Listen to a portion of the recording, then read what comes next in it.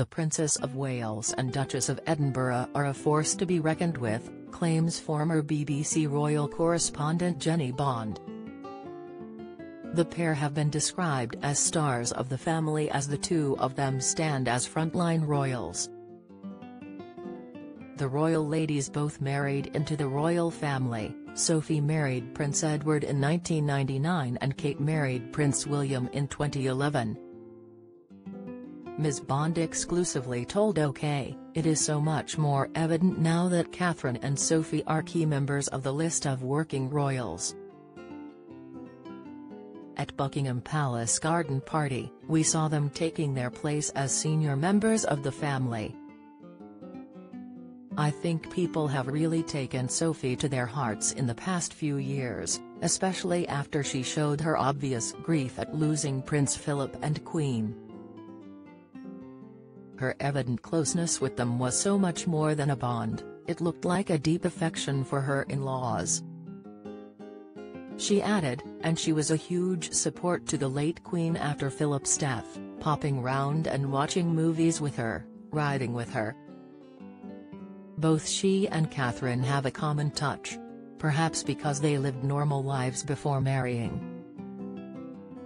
Meghan Markle is now the most popular member of the royal family. New report finds they connect with the people they meet and look as if they really want to chat.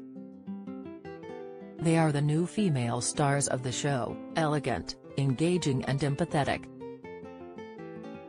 A royal aide spoke to the Daily Mail about Sophie's close bond with the late Queen. They said, "The Queen talks to Sophie in the way she used to talk to Princess Margaret. Sophie has filled a terrible gap in the Queen's life that was left when her sister and the Queen Mother died in 2002. Kate and William snubbed from Big Perk in new role as royal tradition done away with. A source previously told Us Weekly that Kate was a rock for the late Queen throughout the coronavirus pandemic. They added that the late monarch saw the then Cambridges as the future of the monarchy and trusted Kate and William's judgment implicitly. Sophie and Kate both stepped out for royal engagements on Tuesday, Sophie in London and Kate in Bath. Sophie stepped out for a garden party at Buckingham Palace in honour of the Not Forgotten Association. Not Forgotten Association is a tri-service charity which provides entertainment, leisure and recreation for ex-service men and women with disabilities or illness and serving personnel who are wounded, injured or sick. Kate visited Bath to spend time with Dame Kelly Holmes Trust to honour Mental Health Awareness Week.